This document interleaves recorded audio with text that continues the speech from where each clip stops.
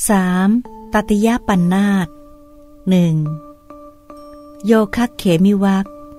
หมวดว่าด้วยธรรมที่เป็นเหตุให้บุคคลมีความเกษมจากโยคะ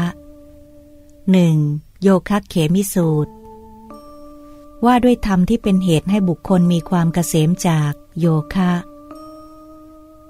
104 เรื่องเกิดขึ้นที่กรุงสาวัตถีพระผู้มีพระภาคตรัสว่าภิกษุทั้งหลายเราจักแสดงธรรมบรรยายที่เป็นเหตุให้บุคคลมีความเกษมจากโยคะแก่เธอทั้งหลายจงฟังธรรมบรรยายที่เป็นเหตุให้บุคคลมีความเกษมจากโยคะเป็นอย่างไรคือรูปที่พึงรู้แจ้งทางตาที่น่าปรารถนาน่าใคร่น่าพอใจชวนให้รักชักให้ใคร่พาใจให้กำหนัดมีอยู่ตถาคตละรูปเหล่านั้นได้แล้วตัดรากถอนโคนเหมือนต้นตาลที่ถูกตัดรากถอนโคนไปแล้วเหลือแต่พื้นที่ทำให้ไม่มีเกิดขึ้นต่อไปไม่ได้ตถาคตได้บอกความเพียรที่ควรประกอบเพื่อละรูปเหล่านั้นเพราะเหตุนั้นบัณฑิตจึงกล่าวว่าตถาคตเป็นผู้มีความเกษมจากโยคะ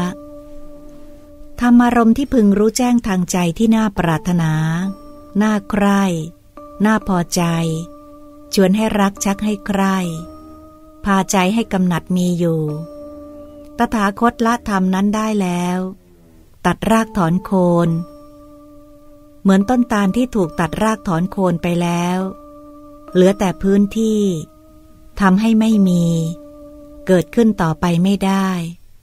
ตถาคตได้บอกความเพียรที่ควรประกอบเพื่อละธรรมารมณ์นั้นเพราะเหตุนั้นบัณฑิตจึงกล่าวว่าตถาคตเป็นผู้มีความเกษมจากโยคะภิกษุทั้งหลายธรรมบรรยายที่เป็นเหตุให้บุคคลมีความเกษมจากโยคะเป็นอย่างนี้แลโยคะเขมิสูตรที่ 1 จบ